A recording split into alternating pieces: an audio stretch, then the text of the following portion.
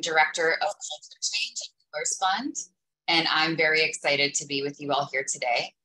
Before we did get started in earnest, I wanted to acknowledge that we are all holding so much right now beyond this info session, whether it's thinking about the scourge of anti-Blackness that has damaged yet another life in Ralph Yarl, the violence faced by the people of Sudan in the last weeks, or the Palestinians recovering from attacks on them in their places of worship. We're all holding the entire Ummah and all our intersectional identities close and making dua that Allah offers all those suffering the peace and tranquility that justice demands. And with that, we're really grateful for all of you spending a bit of time with us today and are looking forward to chatting more with you about our program, which we hope, among other initiatives, can help us reclaim some of that joy across all our communities. So I'm excited before I launch into our session to introduce two other folks joining us today. So I'm going to pass it first to my teammate Aya to share more about herself and her role at Pillars. Hi, my name is Aya Nimmer. I'm the program manager of Culture Change here at Pillars Fund. I work a lot to support the fellowship and the programming that goes into the next 2 years of getting this fellowship off the ground. Thanks, Aya. And last but certainly not least, I want to pass it to Farida to share about herself and her connection to the fellowship. Hello, everyone. I'm Farida Zahran. I am a writer-director based in Brooklyn. I'm Egyptian, and I was in the first cohort of this lovely program. And it's been lovely. It's been amazing. I guess we're going to talk about it, but yeah, no, I'm very grateful to be part of the Pillars family. But thanks, yeah. Farida. We're super happy to have you part of the Pillars family as well. And Farida is here really because at the end, when we open up to questions and answers, I'm sure you'll have a lot of questions for us as staff, but we also wanted an opportunity for you to ask questions to someone who's been through the program about the experience of the program. So that's why she's here. As you're brainstorming questions in the Q&A box, which you can see at the bottom of your screen, feel free to address questions to Farida as well. So we'll go ahead and get started. Our emerging culture change strategy is a work stream that supplements and amplifies the work that we are already doing through the remarkable efforts of the Catalyze Fund, which is the other arm of Pillars. That supports social entrepreneurs. We believe that changing the narrative of Muslims supports our Catalyze grantee partners to succeed in a more receptive society as they reimagine public safety, build civic power, and invest in mental health and wellness. We do that by amplifying Muslim voices that tell the truth, a truth that changes the lens through which our stories are told to one that is authentic, complex, accurate, honest, and ours. One of the ways we do this is by reinforcing Pillars as a community-based grant maker.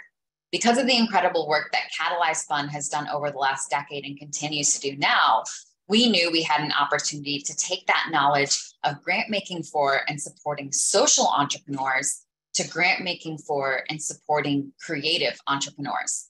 We're investing in emerging leaders in the storytelling space.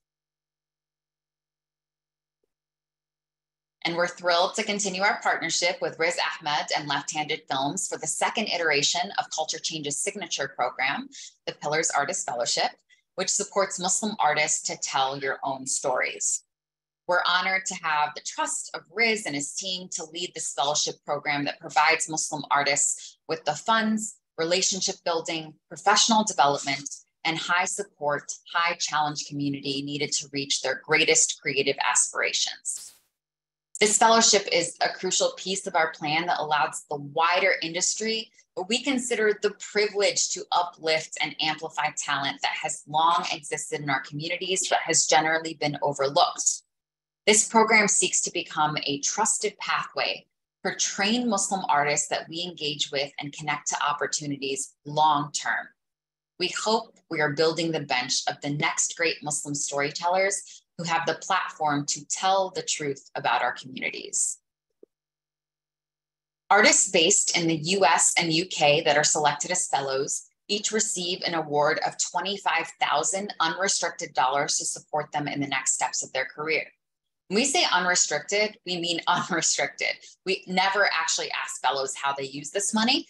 If you want to use it to finish your short film, that's totally acceptable. If you want to use it to buy camera equipment, that's totally acceptable. On the other hand, if you want to use it to quit your second job so you can focus on finishing your feature, that's also great. If you want to use it to pay your rent while you are engaging in a more full-time creative practice, that's also great. Our selected artist fellows don't do this alone. Our artist fellows are championed and have the opportunity to learn directly from our prestigious advisory committee, comprised of influential Muslim talent from across the film and television industry, including folks like Riz Ahmed, Mahershala Ali, Sana Amanat, and Hassan Minhaj. These trailblazers offer invaluable insight on how to navigate the industry with power and integrity. And what's exciting about this is the first time these influential storytellers have come together on one project to make clear that they're tired of being an exception to the rule. They're ready to work with us to change the rules entirely. Because of this unique opportunity, we wanted the program to be responsive and tailored to the needs of each of our fellows. We wanted it to be a boutique, highly individualized experience with space for building a community of creatives. So we surveyed our first class of fellows and we learned a lot about their individual needs and what they wanted out of the program. We identified 3 key trends that emerged across the cohort, and we built the program around those trends. Fellows wanted to gain a community of support and have a safe space to have difficult conversations around Islam and the politics of representation. They wanted to have focused education on the industry, things like navigating legal, thinking about development deals, large sets and productions, etc. And they wanted to gain industry connections in production and development to help them get their projects off the ground. There are multiple ways to approach a program like the one we envisioned.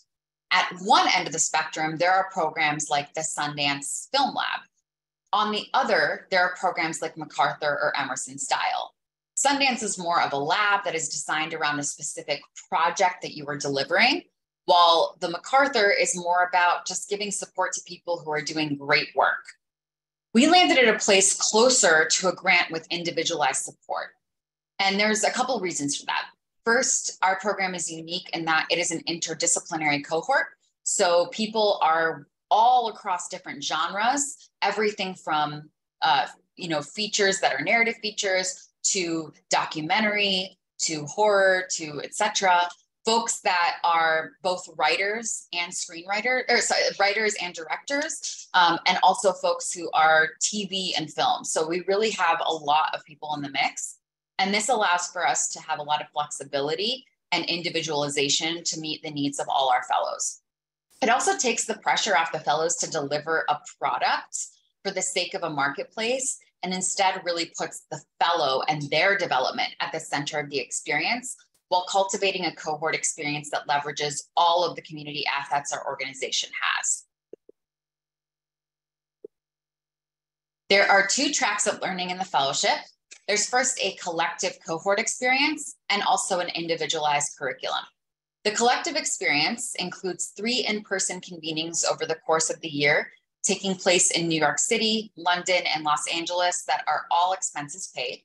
Between those 3 convenings, we also have very targeted and limited online programming with industry leaders to focus on areas like demystifying the development process or how to get an agent, and Q&As with celebrated and notable artists.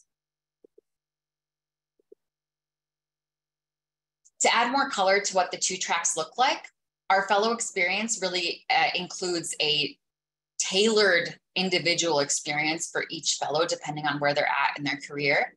We also help fellows start a goal and plan document that is created in consultation with Left Handed Films, Riz's company, and our consultants prior to the start of the fellowship that takes into accountability your application, a questionnaire that you fill in after being accepted into the fellowship, and a development intake conversation. And it's also anchored by online mentorship, which is pretty unique in the landscape. This is the only program we know of that does this, where you receive 3 different types of mentors instead of 1. So we have your creative mentor. This is somebody who is a person who is really honing in on the part of your craft that you're hoping to improve upon. So a couple examples of this would be that Karim Khan, who is one of our incredible dramedy writers, his creative mentor is Graham Yost, who created Justified. Nasheen Dadaboy, who really wanted to work on her cinematography, was matched with Bradford Young, who is the Oscar-nominated cinematographer behind Arrival and When They See Us.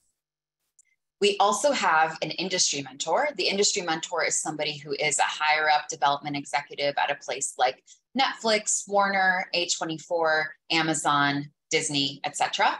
And those folks really support you in understanding the business of Hollywood. They help to sort of fill in holes that you might not see in your pitches. They help to advise you on what next steps you should take in order to get a project off the ground, etc. And the last is the advisor sponsor. So this is somebody like a Mahershala or a Nida Mansour or a Sana Amanet or a Riz, who has been where you are and is a near peer and someone who's a little more advanced in their career and can really help you understand how to navigate the industry with integrity. What are the choices that they had to make and what might they do in your situation when you're facing something a little sticky? We divided the 3 cohort experiences that are in person based on fellow needs into 3 categories. All our learning either serves community building, industry knowledge, or creative skills. For creative, this is stuff like in-person workshops, opening the vault sessions, fireside chats, your creative and advisor mentors. For industry, this is your industry mentor, online seminars, fireside chats, and a showcase, which I'll talk about in a little bit. And for community, it's the cohort itself, in-person excursions that are really dynamic and get you to actually interact with the industry and the world around you, and learning pods.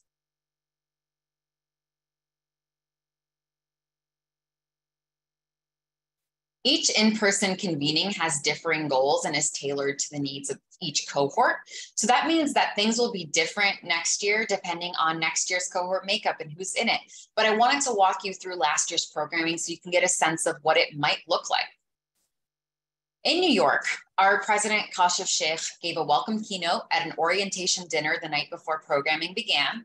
MNC fellow, our Muslim Narrative Change fellow, Hussein Rashid, grounded fellows in the legacy of storytelling in Muslim cultures and led them through a personal pop culture timeline. Fellows had a private tour of the Met's Islamic wing led by the museum's first Muslim curator of the wing. We had a chat unpacking trade secrets with 2 Muslim executives from Disney. We had a Q&A with the director of Judas and the Black Messiah, Shaka King. We took an excursion to see another Muslim Narrative Change fellow, Omar Effendim's premiere of his hip opera Little Theria at the Brooklyn Academy of Music. And we had an intimate departure conversation with Bassam Tariq, unpacking how artists can healthfully approach community celebration and critique of their work. Fellow advisor Hassan Minhaj also joined us for a session on opening the Patriot Act vault, which took fellows through the process of bringing Patriot Act from an idea to a Peabody Award-winning series step by step. And we're very thrilled to offer robust and rewarding programming like that in our cohort to our fellows. In London, we worked on creative application and place-based storytelling. Fellows took a tour of Brick Lane, the historic Muslim quarters of London, focused on documentary filmmaking with director Asif Kapadia, experienced a private dinner with celebrated and world-renowned chef Esma Khan, where she focused on the ways food can serve as a storytelling medium, had a private advanced screening of a film at Working Title, spoke to UK commissioners about how the business works in their industry, had an opening the vault session with Nida Mansour about her film Polite Society, which is out in theaters April 28th, so please go see it. It's a fantastic film. And we spoke to Malala Yousafzai about starting her own production company with Apple. And our LA convening, which we had just a couple weeks ago, allowed us to spend some time with Mindy Kaling, discussing perspectives on storytelling from an experienced showrunner, as well as time with Oscar-nominated documentarian Bing Liu about his process. And last but certainly not least, LA's convening also served as a showcase for our fellows to be introduced to key decision makers in the industry. This was an opportunity to get them in front of gate openers that can staff, hire, and represent them. As a result of the showcase, fellows have had a ton of interest and opportunity for their work. Now that you know what the fellowship is about, we're excited to share more about the application and selection process. The Pillars Artist Fellowship application process opens on May 1st, 2023, and we are accepting applications until May 31st, 2023 at 5 p.m. CST Central Time with no late submissions. So you might be wondering, what are the criteria for me to apply? What type of fellow are we looking for? First is just the eligibility. In order to be eligible to apply at all, we require the following. Applicants must be directors or screenwriters who identify as Muslim. You can also be a writer-director, that's totally fine. Applicants must live in the US or UK, meaning you have a permanent address in either the US or UK at time of application. That being said, citizenship is not required, and we welcome undocumented applicants. If you are an undocumented person, I do want to note that this might mean that some programming is unfortunately restricted for you, as we hold events in both the US and the UK, and that travel can be really challenging, but we'll do everything we can to get you the legal support needed to get you that visa if possible. And last, applicants must be adults, 18 years of age or older. Eligible screenwriters have compiled a portfolio with one primary and one secondary writing sample. The primary sample must be a completed pilot or feature-length script and should reflect the work that you are most proud of. The secondary writing sample should be an additional completed pilot or feature-length script showcasing your writing skills. Eligible directors will have compiled a portfolio with, again, one primary and one secondary filmmaking work sample. The primary work sample must be either a short or feature showcasing your directing skills and should be the work you're most proud of. The secondary work sample can be a couple different things. It can be an additional short or feature, or a music video, commercial, or if you're a writer director, could be a completed pilot script you have written or a completed feature that you have written. If you identify as a writer director, we ask that you apply as a director. Use your primary filmmaking work sample as your directing sample and your secondary sample as your writing sample. Applicants also must be emerging artists. This is not a program for beginners or novice filmmakers. This is a program where we look at artists who are on the cusp of a shift in their careers, which means a couple things. Pillars defines emerging artists as a later career storyteller who meets between 1 to 3 of the following criteria. If you're somebody who's an emerging artist, you are likely to identify with 1 to 3 of these pieces. You have an agent or manager. You've directed a short or feature in the past 5 years. You've won a screenwriting award in the past 5 years.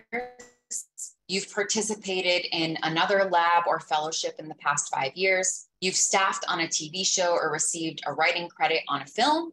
You've worked as an assistant in the entertainment industry for 2 or more years. And we identify entertainment industry pretty broadly. That's inclusive of fields like theater, music, stand-up comedy, etc. Now, I do want to say that the reason we share this is just to give you an idea of the level of person that this is for, because it's not for beginners. But if you do not meet 1 to 3 of these criteria and believe really strongly that you are fit for this fellowship, and you have that portfolio and work samples, and you think that you are able to compete, we still highly encourage you to apply. Your application will still be given full consideration.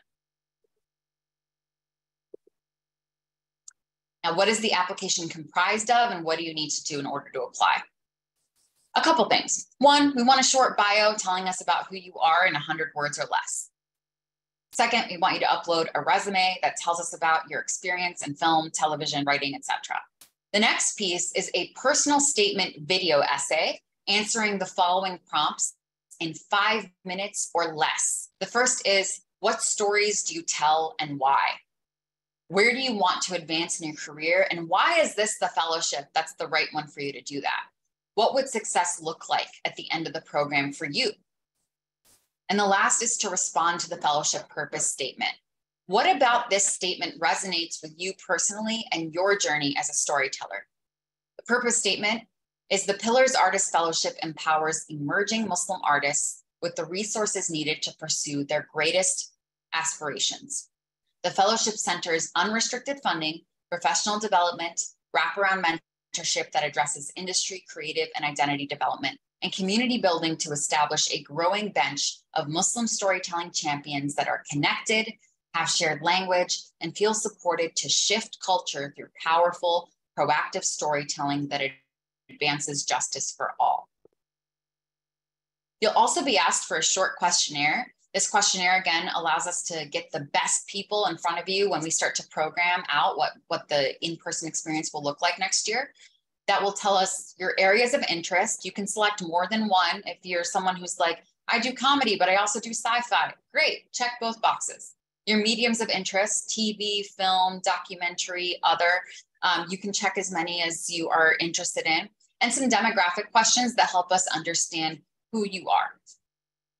Eligible screenwriters, again, I wanna just double down on this. You'll have completed 2 writing samples, and eligible directors will have completed 2 filmmaking samples. If you don't have 2 samples that fall under these categories, we encourage you to apply at a different time when you have those pieces in place.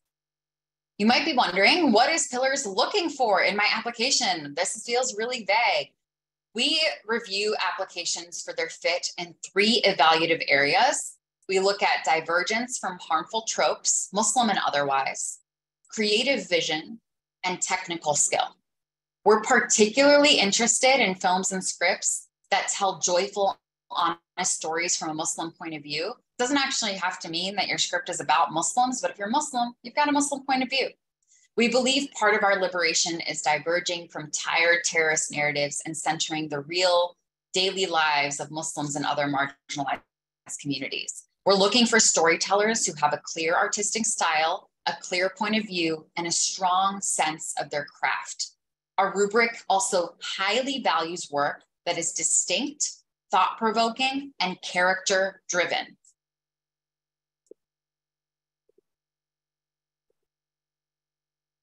You will submit your application through the submittable platform. That is a link that will come to you via website. If you're following us on Instagram or are signed up to our email list, which you can do on our website, I highly recommend you do that. It's the fastest way to get information. That website will be live on May 1st. We will share with applicants whether or not they have entered the long list next winter. The long list really is just a list of who we're taking into round 2 and beyond. For those that have been selected for the long list, again, you will hear whether or not you have been selected as a fellow in early 2024. So just to repeat that again, if you've been selected for the long list, you will hear in the winter. If you were not selected for the long list, we'll also tell you that in the winter. If you are selected for the long list, you'll hear whether or not you have been selected as a fellow in early 2024. Pillars Culture Change team is a 2-person team processing thousands of applications. And due to the large number of applications we receive, we're not able to provide feedback on individual applications. We wish we could, we don't have the manpower for it. You can also visit the FAQ on our website for more details. If you go to our website, pillarsfund.org, hit Culture Change at the top, you'll see frequently asked questions, and you can see all of the questions that we frequently get, and hopefully your answer will be there. If your answer is still not there and we don't get to it today, at the very bottom of that page, there's a link that you can click that says submit another question. That goes directly to myself and Aya, and we will answer your question within a business week. So if we don't get to your question today, which inshallah we will definitely get to it if you submit via the FAQ. I love to end on this quote from one of our incredible Catalyze grantees, Dr. Camila Mu'min Rashad. She really gets at what we're trying to achieve as an organization and why. She says, who we are doesn't exist anywhere else in the world. The racial, ethnic, and linguistic diversity only exists here. This is what is so compelling about this very unique crossroads of culture and faith. I want to see Muslims step into that power, that connection, that richness, so we can stop apologizing. We are already enough. So at Pillars, we really have a philosophy that we're interested not in stories that say, please let me in, we're just like you. We're interested in stories that say, check me out, I'm different. And we're going to host a party so great for our people that you're going to want to come in and knock on the door and party with us. So that let us in versus check us out mentality is really something that we look for. And with that, I'm excited to welcome back Farida and Aya, who are going to help us with this Q&A piece. And you can go ahead and submit other questions, but super excited to hear your questions. So I want to start, because I've been talking for a long time. I want to start with a question for Farida from Kwan, and who says, Farida, did you attend all 3 convenings? What was your experience like? Hello, Kwan. It's so weird not seeing who's talking to me. It's so strange. Yes, I did attend all 3. The experience was great. It's cool because it was like the first one, and honestly, the team has been amazing at like getting constant feedback from us, and just trying to sort of shape each convening based on sort of what worked or didn't work in the first one. Like it's sort of always evolved with each one, and that's kind of been amazing to see, and it just goes to show how much they care and how much they love us. But so that was really cool. I mean, it was the first time around too, so I think that's like very specific to, you know, our first time doing this. But it was amazing. It's also like, I mean, you're getting closer and closer to your cohort, like with each convening, as like the ice breaks, and, you know, the more we see each other, some of us live in the same city. So we sort of, you know, by the time we got to like London, which was the second convening, we'd like hung out a bit more in New York or in LA or whatever. So it was really great. And like my favorite thing about it, to be honest, was just getting to like bond with everyone and sort of like debrief what's been going on. And that was like really the best part about it. The programming was obviously amazing. Being flown to London and LA was amazing, not gonna lie. But yeah, we just felt really cared for, to be honest. I don't know if that's specific enough of a response, but yeah, thank you, Farida. I really appreciate that. So there's another question here, which would we accept applications from producer directors? If you identify as a producer director, you can definitely apply, but this program does not support producers. So what we would want to see from you is to apply as a director. You can certainly self-identify as a producer director, but we don't have any programming around producing. It's really focused on directors and screenwriters. And we have documentary treatments to submit as well. We don't accept documentary treatments, unfortunately. So it would have to be either a short or a feature. Do you want me to tap in and start off with something? Say again?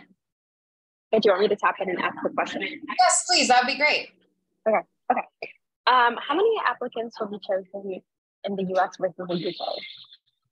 I'm having trouble hearing you, Aya. Okay. How many applications will be chosen between the US versus the UK?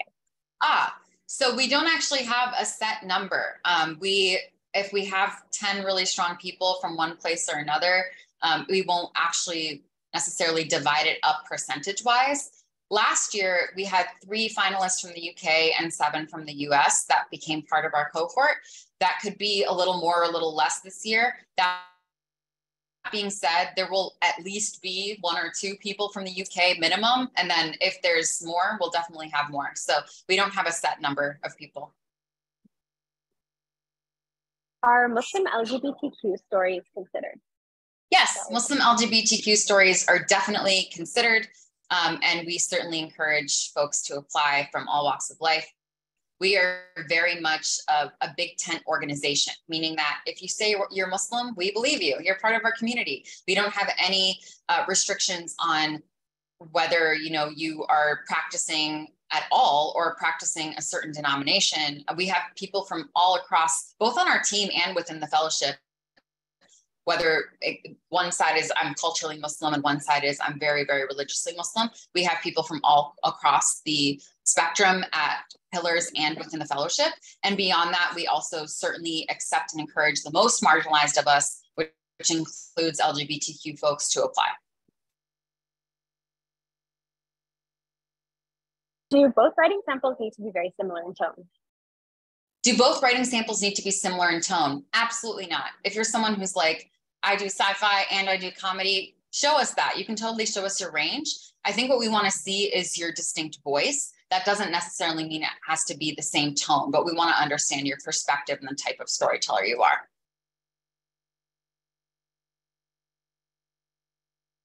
Is there any help or additional support for neurodivergent or disabled directors? Yes, absolutely. So super appreciate this question. One, if you are someone who is neurodivergent or additionally someone who identifies as somebody who has a disability, we can certainly talk with you, and please use the fact to do this and reach out to us. We can certainly support you with the different type of application and an extended application time and window as well. So you can certainly reach out to us about that. And we also, in your intake survey, will certainly be asking about accessibility needs, et cetera, so that we can ensure that we are supporting you as well as possible. We did have a neurodivergent director in our first class. And so I wish he was here to tell you more about the experience, but that's certainly something that we'll be as supportive as possible in, and are always welcoming feedback on how we can be better there.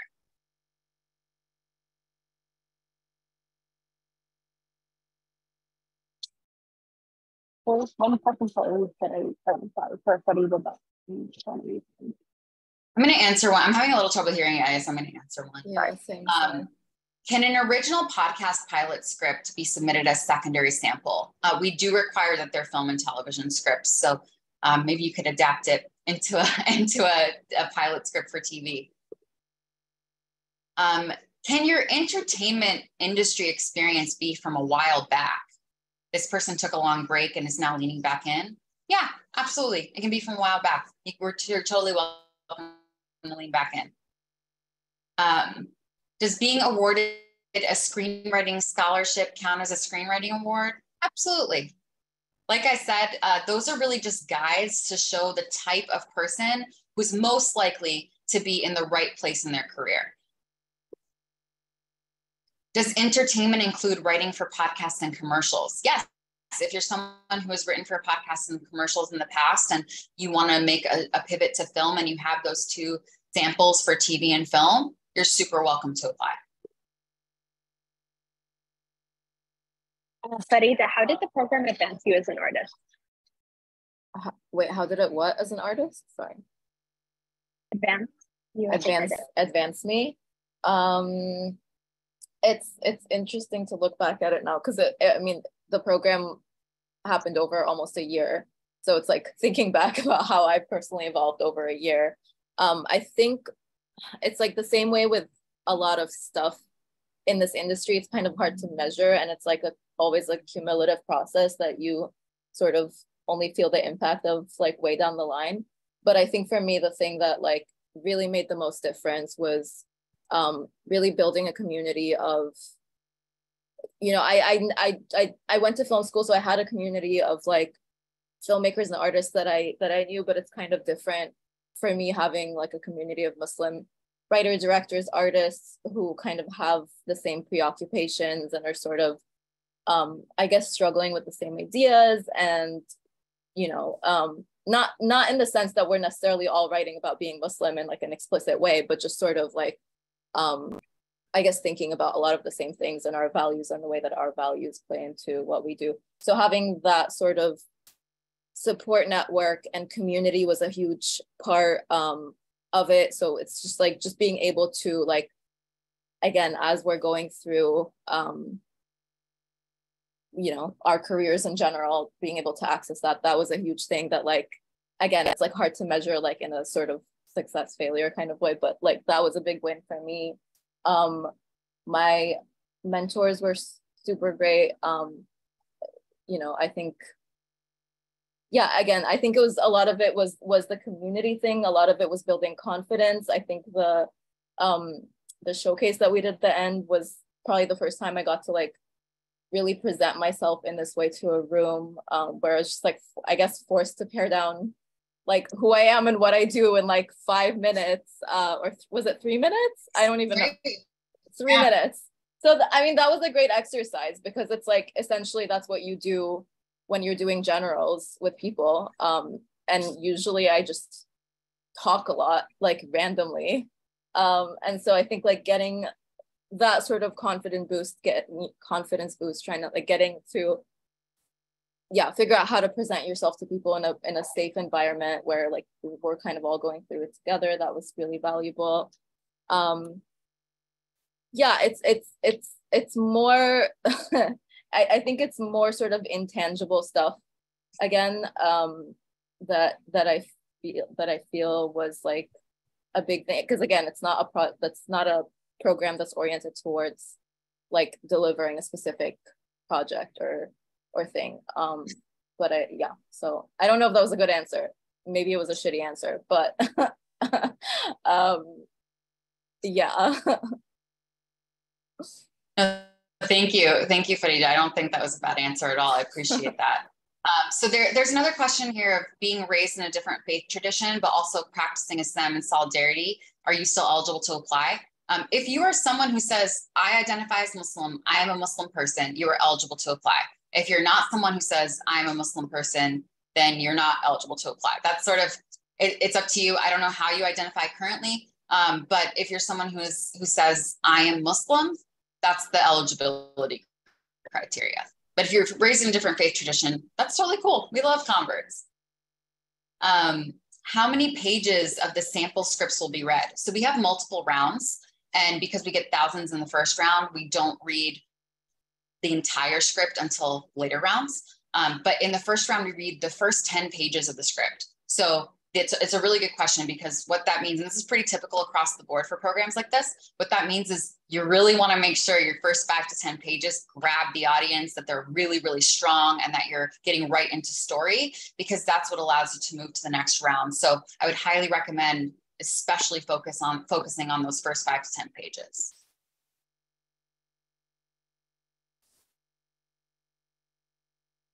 Is it possible to see some examples of pitch videos that were chosen for the fellowship?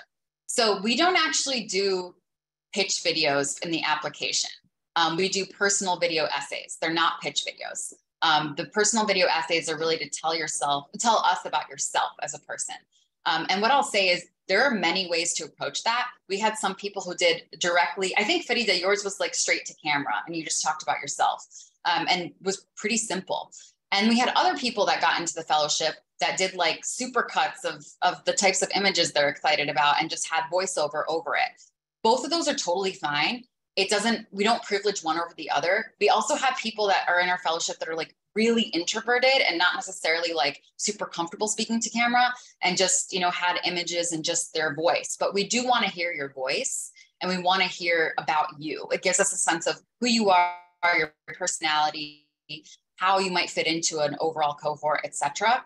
So we can't show you the pitch videos because it's a little bit vulnerable, I think, for our previous fellows to show those and put them up. However, we do have some videos that are already available that have cuts from their pitch videos in them. So there are some videos available on our Instagram that I think it's like our Meet the Fellows video, where actually the interviews that you see between the images of their films are them talking, and a lot of them are from their submission personal video essay. So we can't show those to you just because it's a trust thing. But again, it can be really anything you want it to be. It does not have to be fancy. It can literally be like what I'm doing right now.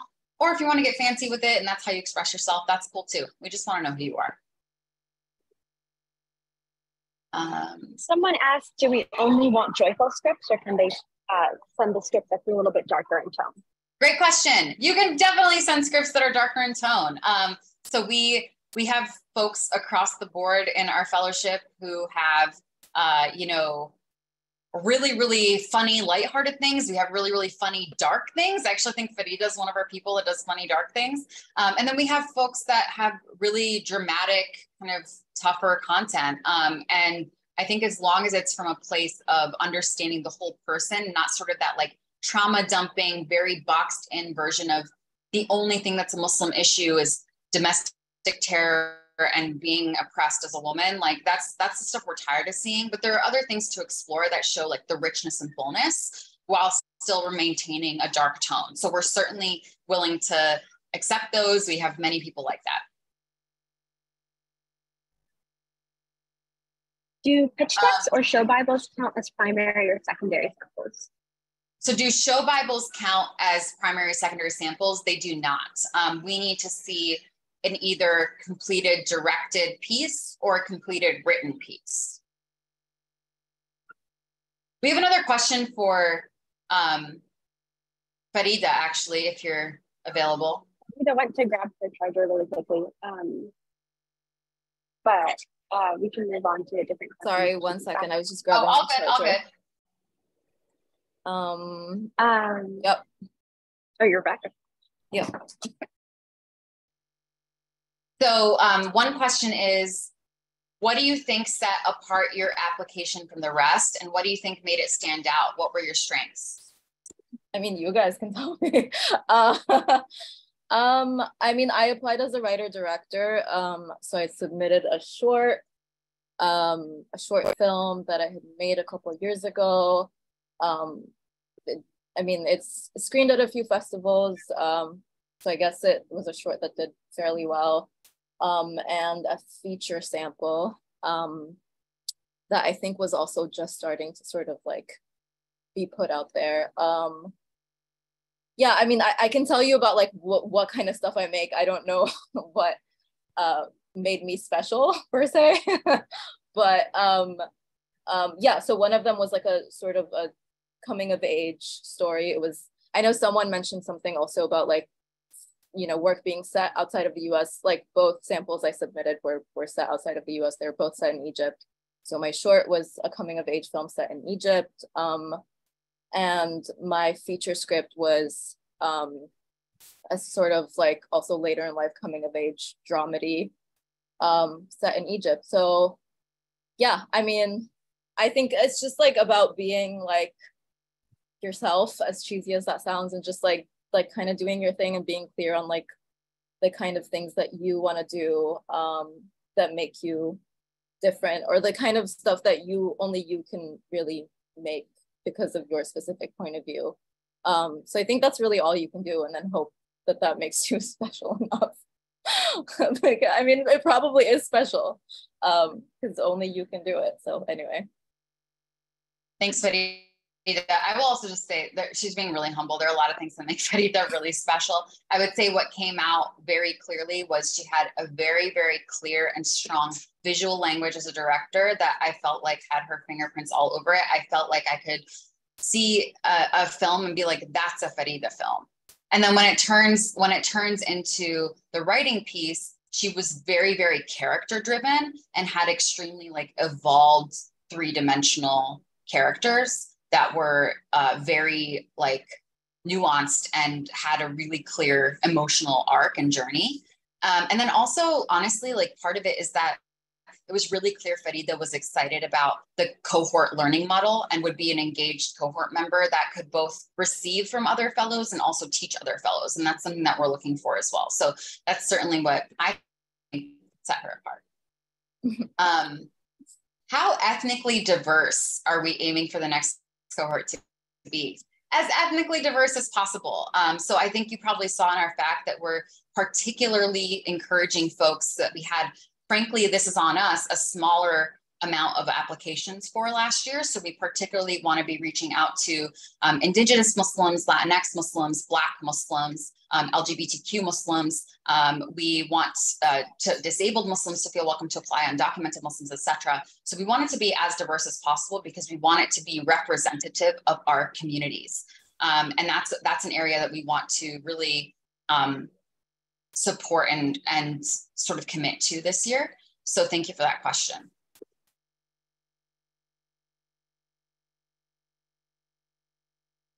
Aya, do you have other questions? I have another question for Farida. Farida, what was the most memorable moment of the program for you? And how was it working in the industry where we so very rarely get to work with other Muslim artists? Wait, just to clarify, the second question, is it like what's it like being a Muslim in the industry essentially? Or how is it working in the industry where we so rarely get to work with other Muslim artists? Yeah, I think so. Okay. Well, okay, the first part, most memorable moment of the program. I mean, I don't know if this is because it just happened. But I think just like getting to spend time together. I think even like in the last session we were in LA, we did the showcase, and just having like everyone in the cohort like sit next to each other, watching each other pitch and just like supporting everyone and like clapping and yelling. I feel like, I mean, it was like a sentimental moment, but I think like it was just like really wholesome seeing how far we've all come in like our relationship with each other, and like how invested we are in each other's careers, and kind of, you know, the evolution of the group chat, and just like us, like, I guess, you know, figuring stuff out together, like whether it's like small stuff of like, how do I put together this email? How do I fire my agent? Or how do I, you know, like deal with like a specific, like, how does my pitch deck look that I'm about to send someone? So just like having like that relationship, like seeing how far those relationships have come, and that like everyone's really there for each other was, I think, really wholesome. And then obviously, I mean, it's just like hard because we've been through so many, like there's been so many cool experiences we've had together. We went to Universal Studios together then, which was amazing. Just a lot of like good moments over food. I think just those moments have really been great. All the community stuff. I mean, there have been like moments that have been great on an individual level, like one-on-one with our like mentors and stuff. But yeah, that's sort of anyway different. But okay, how is it working in the industry? I mean, it's interesting because like my first writer's room had more Muslims in it than is typical in Hollywood in general. I wrote on the Rami. So that was definitely not like, that's a unique experience and not usually sort of the intro you get into the industry.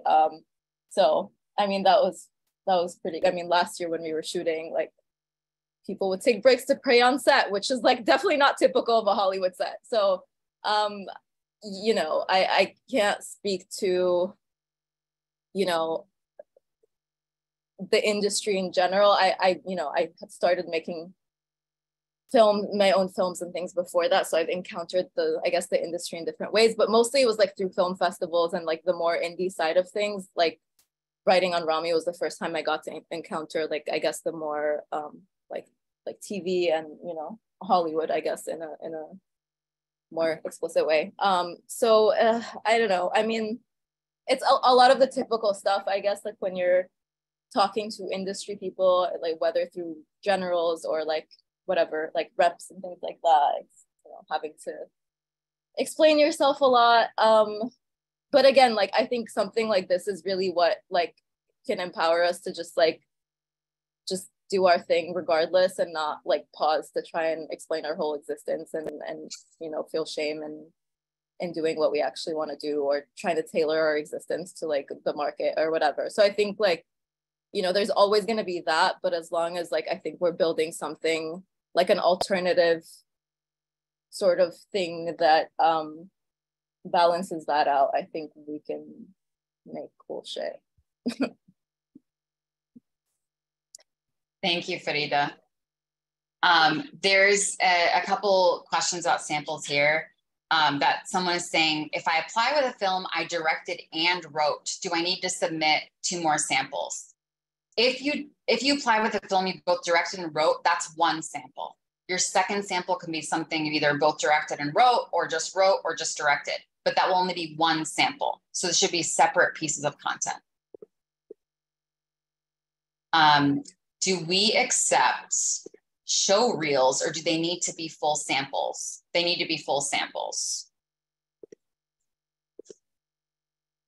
If your scripts are primarily theater plays, I would adapt them, at least one of them for TV, and then we will accept a play as your secondary sample, but one of them should show that you have a sense of how to write scripts. Because again, this is not something that we're going to be kind of diving into what it looks like to use a script sort of format or use script software, etc. For TV and film. So if it's a primarily theater play, your primary sample should be adapted at minimum into a script for either a pilot or film. Your second sample can be playwriting, that's fine.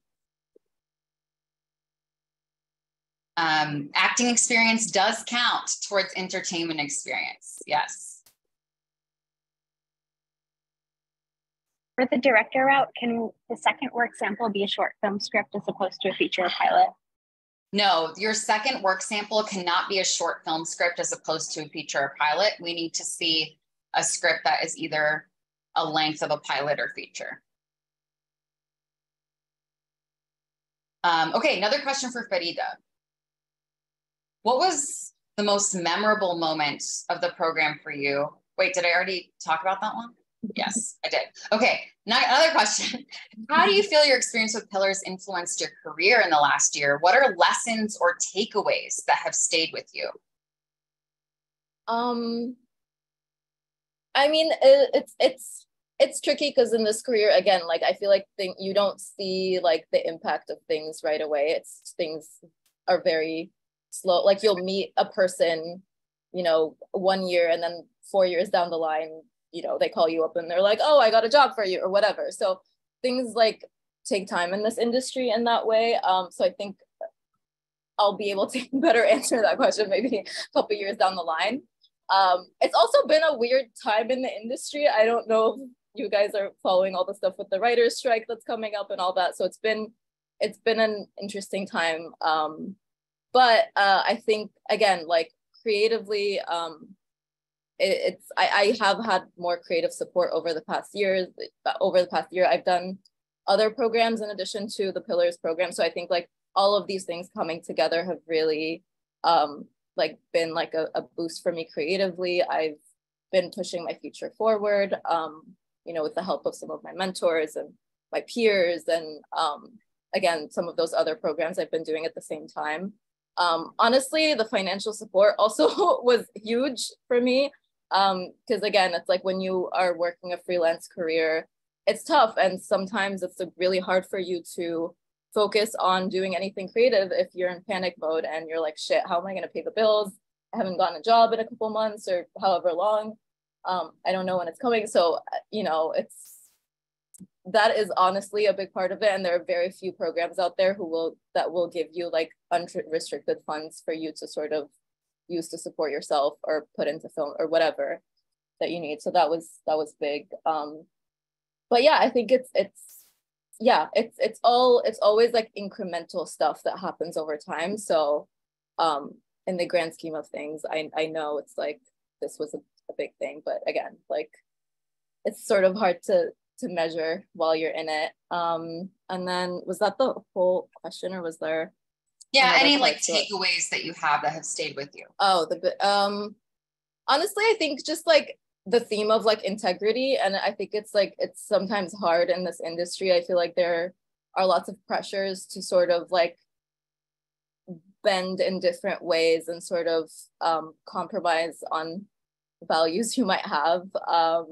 And I think like the biggest takeaway, or the thing that was really inspiring about this, is like I feel like every conversation we had with every filmmaker who was invited to speak, or with our mentors, there's just like a big theme of like, how do we fight to keep our integrity in an industry that is very driven by capitalism, et cetera, et cetera. But like, yeah, it's just hard. And it's just like, you get like, you know, this industry, you're usually thrown into it. Like no one really explains anything to you. And it's very hard to sort of feel empowered, especially early on in your career. And I think, I think finding each other in this and sort of reminding each other of what's important about what we do, that's a really big part of it, because it's really easy to get lost in all the logistics and all the whatever. Thank you. So somebody asked, would I suggest that primary sample centers themes around Muslim identities, or is it okay just to have a Muslim character, but the story is something not related to identity? Thank you for asking this question. I don't even care if your thing has a Muslim character at all. I want to be really clear about that. We don't box in our fellows. Most of our fellows do have stories that include Muslim characters. We think that's amazing. But actually, I would say the vast majority of our fellows, if not all of them, when they submitted, their scripts were not about Muslim identity. They were much fresher than that. We have a lot of stories about what it means to wrestle with identity and struggle with faith, etc. And that can be really great, but it's been done so many times that it's harder to have a fresh take on that. A lot of the things that we accepted were the latter, things that had maybe some Muslim, again, similar to one of our Pillars Fellowship advisors, Nida Mansour, who is actually Farida's mentor. And she has a new movie coming out called Polite Society that is about two young Muslim sisters, but it's not about them being Muslim at all. It's about one of them wanting to grow up to be a stunt woman. And it's this incredible action film about the love of sisterhood. And it doesn't really have anything to do with them struggling with their identity. It's much more just like, we just are Muslim and here's us doing stuff while we're Muslim. And that's much more interesting to us. So thank you for asking that question. Are there the same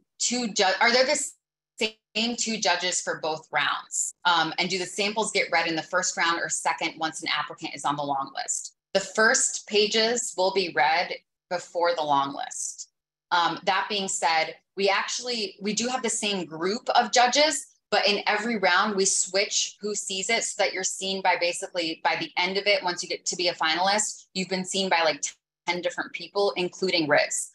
So we ensure that there is 3 types of people that look at every round. It's a Pillars staff member, it's somebody from Riz's team or Riz himself, and it's somebody who is a professional reader that we've sourced from places like Sundance, etc., that have familiarity with that. Also this year, we're introducing a different group of readers, which we're really excited about, which is fellow alumni that are excited to become readers. So you're going to be read by multiple different types of people with different perspectives. And as you move into the later rounds, typically somebody won't read you twice until you get to the last round. And then everybody who's a finalist is read before we select the final 10 by everyone.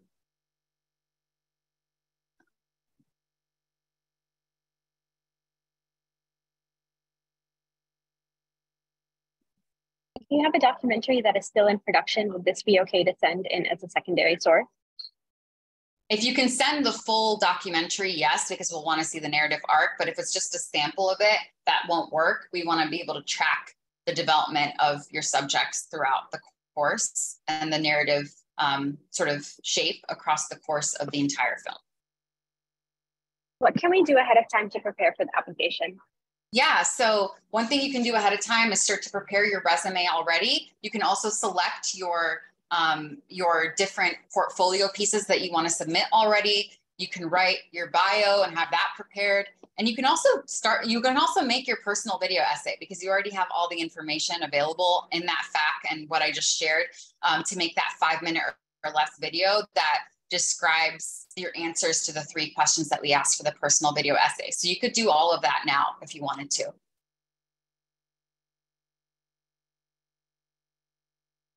If you co-wrote a pilot, is that still a bit valid as a second work sample?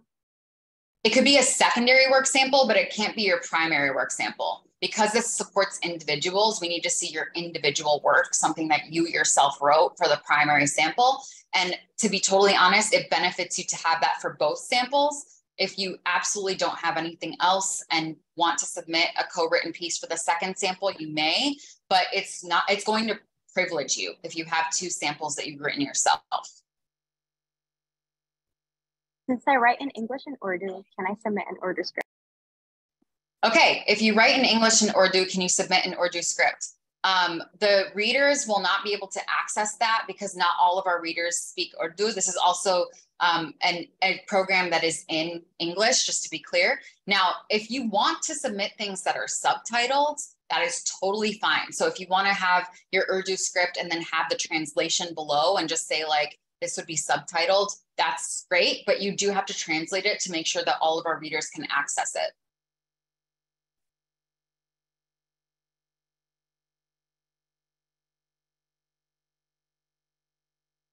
Farida, you've talked about what you received from the community aspect of the cohort. What do you think you gave back to the cohort? What was your role in the cohort? Also, what was your personal statement video like? My role was the class clown, according to our superlatives at the end. I mean, hopefully I gave back the same thing I was receiving. I think, no, I think it was like I think it was a two-way thing. I think I personally like love being in sort of like a workshop environment. I sort of, in college, I was in a lot of acting classes.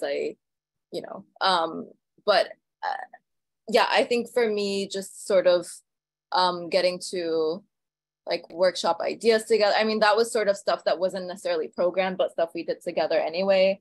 There was always sort of like, again, whenever people needed feedback on anything, that was something we were always, doing for each other. Just like, yeah, bouncing off idea, again, whether it's like industry related stuff or creative stuff. Yeah, I mean, that was, I feel like mostly what it was in terms of what I brought to the table. Now I'm feeling insecure. I'm like, did I bring anything to the table? I don't know. No, I think, yeah, it was a lot of that sort of thing. Yeah, oh. What was your personal statement video like? Sorry, my family just is calling me on FaceTime, so I lost the window. One second. My personal statement video.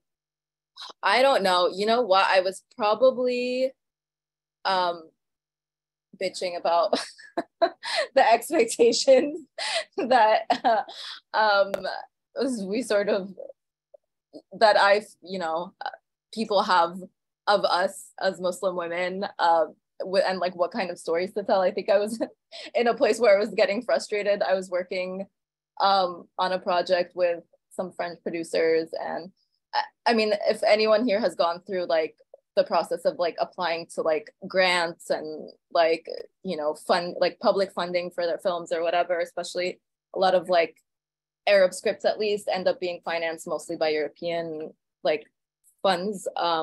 And so you're constantly having to sort of, again, like explain to them who you are and what, and try and fit into like a box of expectations that they have for you. So anyway, it was probably a little bit of my frustration with that. And also just the excitement of like having, like, there just are no spaces like this one, like period. So I think like just being excited about having a space like this where, again, like when you baseline have like this big thing that you have in common with a group of people. And again, you don't have to talk about it anymore when everyone in the room sort of gets it, and you can sort of move past like some of the identity stuff and be like, okay, cool, we all understand that like this is a part of who we are. How do we move past that and sort of just tell the stories we want to tell, like just things that we find fascinating and funny and cool as individuals. So yeah, like that was probably a lot of what I talked about. I can't remember exactly. It's been a minute since I've thought about it. But I think that was what I talked about. So yeah. And just stories I was excited to tell in general, which I think I maybe referenced like some of my favorite like films and shows and things I'm inspired by as well. So yeah. Awesome, thank you.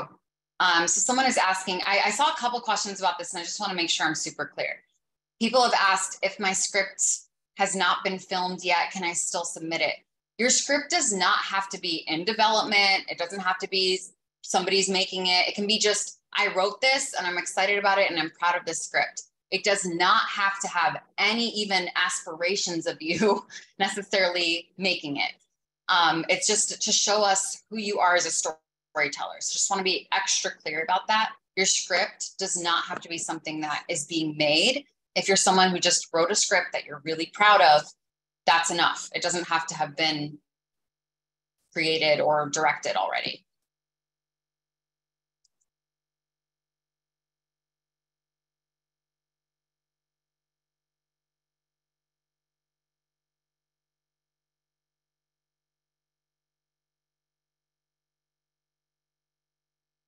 Okay, if my sample 1 is a short doc and my sample 2 is a narrative script, is that okay? 100% okay. Yes, that's totally okay. Another question for Farida. Can you talk about your experience with your 3 mentors? Was there a particular mentor or type of mentor that was most helpful?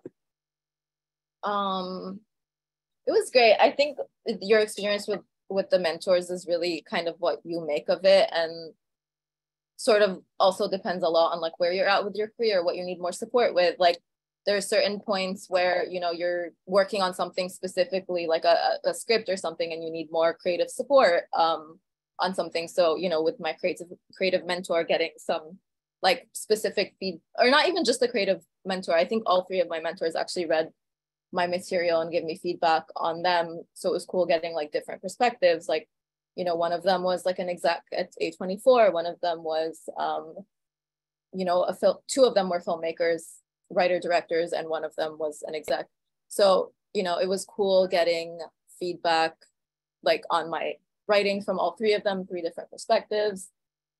Sometimes it was honestly just like more specific industry stuff that I didn't know how to navigate on my own. Like, again, like I'm like unhappy with my reps, for example, like how do I navigate the scenario, you know, from someone who has had to do it before, or, you know, someone who like getting a perspective on also what I should expect from my own reps. Again, like my first reps that I got, like you get thrown into this, like you're not really sure. It's hard to tell like what your expectations are supposed to be, because like people don't really tell you and you have no frame of reference. And so like asking like different types of people about their take on the same thing is sort of like, to me, the most valuable thing, because an executive's perspective is going to be different from a filmmaker's.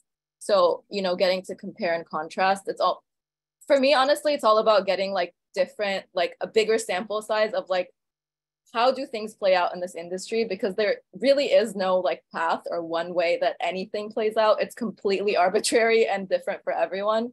So like getting as many takes on like the same thing is, to me, what was the most valuable. So that was big. So yeah, it was like a mix of like creative feedback on like my work, and also just like troubleshooting like random things, like how do I like send this email? Like, should I, you know, even just things like, oh, am I like, where am I at in my career actually? Like, is this normal? I think a lot of questions were just like, is this normal? Or am I like, is something wrong with me? So I think some of it is that. And I think it's just like, again, like the more you expand your network, especially like around with people that you feel safe around. And I think that's like, again, like what Pillars did really well. Because you're not going to feel safe around everyone that you meet in this industry. So I think for me, that was the big thing. And I think for me, I also learned like how to filter like what kind of connections and what kind of people I want around me in this industry, and just being a lot more just like clear and just clear about that. Yeah. And Nadra, for example, one of the people in my cohort was like someone who really helped me with that, because she's very clear on like, you know, her needs and expectations about things. So like, you know, there are ways in which we sort of support each other like that through it. Thanks, Farida.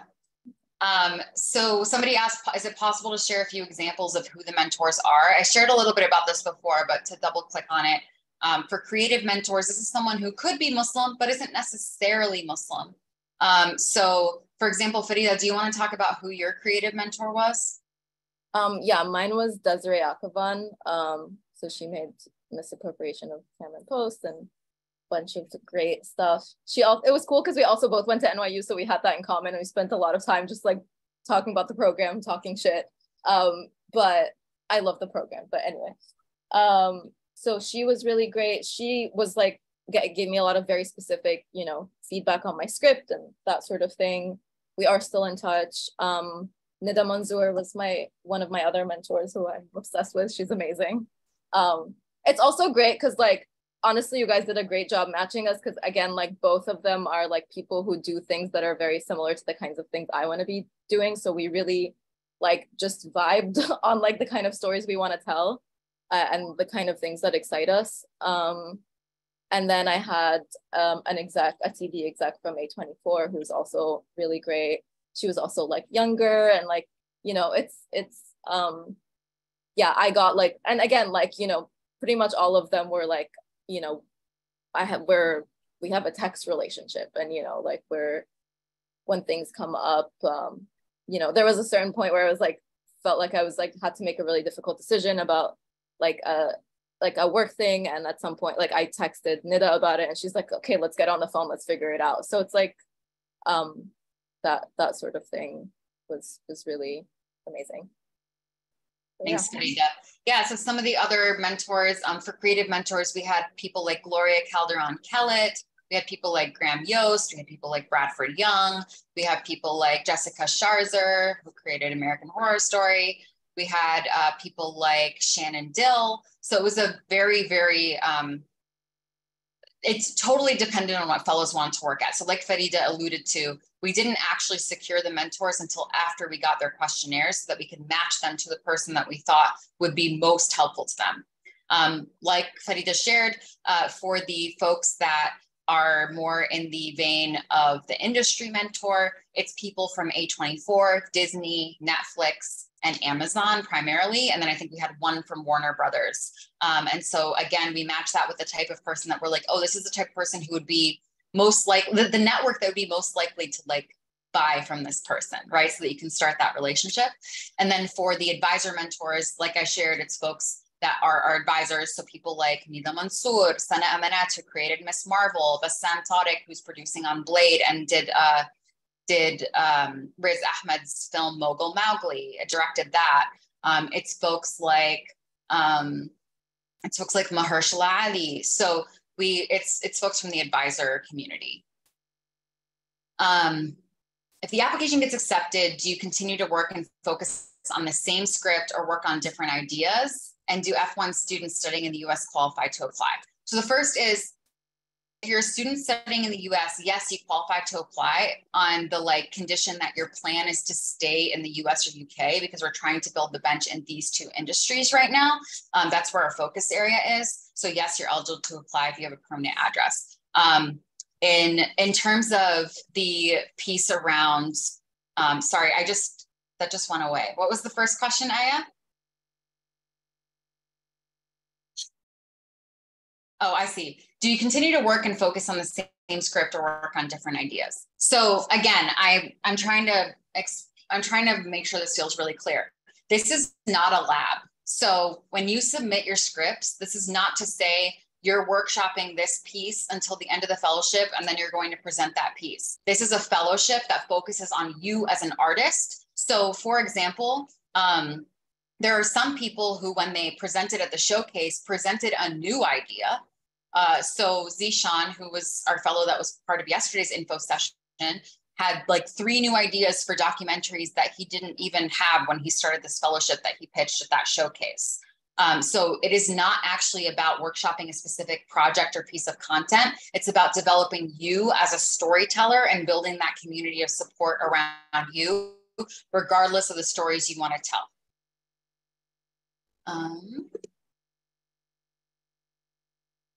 Okay, Farida, what made you apply and what do you feel like you gained from the fellowship? I mean, there aren't a lot of Muslim fellowships out there. So I think when that popped up, I was like, okay, I mean, this feels like, yeah, something. I mean, it's such a great program. I think like there has never been a program like this before. And I think the idea that it's actually a program that is supporting individuals instead of projects, like I've done a lot of programs where it's sort of more project specific support, and these are great for like a specific thing, but I think just having something that is more focused on each person's like personal development and the development of like a community was like such a unique thing that I was like, this feels like a no-brainer. So that, yeah, and also I feel like, again, Pillars is an organization that I feel like has the same values that I share, and that's really important to me. And I really appreciate that they're very clear on their values. And like, again, I think sometimes like some like Muslim specific opportunities or whatever can really fixate a lot more on some of the identity stuff and all of that. And to me, that at some point feels a little suffocating. And I just really appreciate that like Pillars is very clear on the fact that like, we're just supporting anyone who's a Muslim filmmaker, whatever stories you want to tell. and we don't have to sit there and talk about identity like all the time. So I just like that, something I really appreciated. So yeah, and what did I gain? I feel like I touched on this at this point, right? Or just I think so. Yeah, I feel like I've covered that part in other answers. So yeah. You guys can find me and ask me questions, like more specific questions if there's still anything too. Yeah, so it looks like there's one more question. And the question is, what was the most challenging aspect of the fellowship for you? I don't think it was challenging. I don't think it's meant to be challenging. I think it was like actually the opposite. I feel, I mean, if anything, I guess the showcase was in a way like, but it's like minor challenging. I think it's just the same kind of challenging that you go through just going through this industry anyway. No, I think it honestly felt like a safe, comfortable space in an industry that is otherwise very challenging. So I think it was actually quite the opposite. Yeah, I mean, yeah, I wouldn't say, I think there's always, of course, like things that, you know, when you're doing something new, when you're meeting new people, when you're like putting yourself out there in new ways, like all of that can feel challenging, but I think it's just, you know, kind of what we do. So yeah. Awesome. Thank you, Farida. Yeah. Well, with that, we have no more open questions. We've answered 123 questions. It's incredible. 20 questions, they got nothing on us. So thank you all so much. Like I said, if you have other questions that come up for you or that we didn't get to answer today, we do have a place where you can submit questions on our website. If you navigate to the Pillars Fund website, at the top, you'll see culture change. If you click that, you'll see frequently asked questions, and you click that and scroll all the way to the bottom after having read the frequently asked questions to make sure that we didn't already answer that question. You can submit a question through the link there. And we're so deeply appreciative. We cannot wait to get to know so many of you throughout this application process. And thank you for your interest and support. And also shout out to Farida. She did a great job. Thank you so much for letting us put you on the spot and answering so honestly. We wouldn't be who we are without you. So thank you. No, you. No, you. No, Bye, you.